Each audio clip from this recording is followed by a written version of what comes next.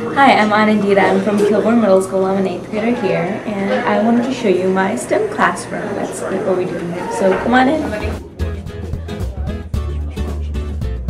So it looks like they're throwing a curveball, and so once they've experienced that, we sit down and we debrief and talk about why that is that it looked that way. And the kids get such a kick out of knowing that they've contributed to something real.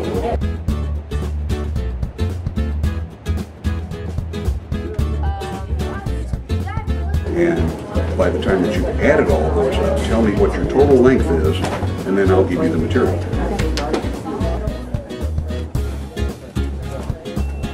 You guys are kind of getting the heads up on the sound.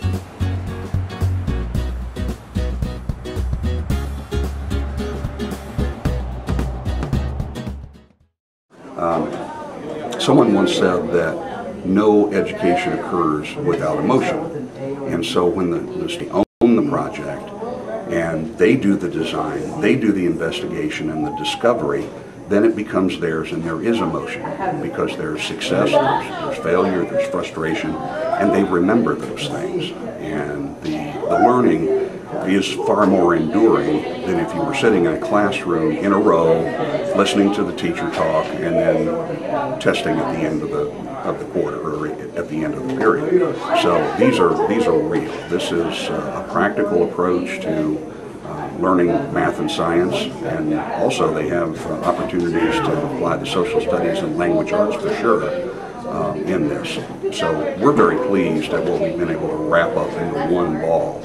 And the kids enjoy it, and the kids learn from it.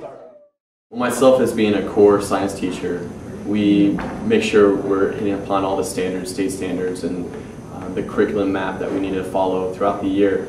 And it's very vocabulary rich, but then when we bring in Mr. Miller as an elective teacher, we can take these vocabulary words, these theories, these laws into practice, into a real world setting, and create these projects that require students to think about how they view their surrounding world and how they can apply their knowledge to solve problems. If we have, say, a mousetrap car project, the students will build their mousetrap, but as they go on, they document the process of the design process.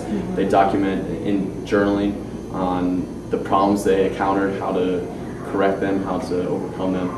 And they have a write-up for each project. And so, yes, we use the language arts teachers to help bring in that knowledge from their language arts classroom into this project, because middle school students sometimes get lost in the translation of math class is outside of the room of, math is outside of the walls of a math class. It can be applied in other places, same with language arts.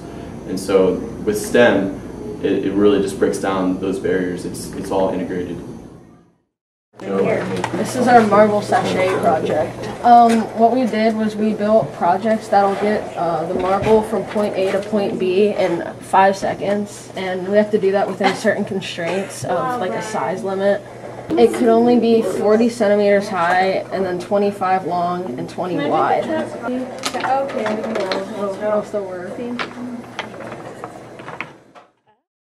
Thanks for coming in our classroom and investing in our future. We really appreciate it.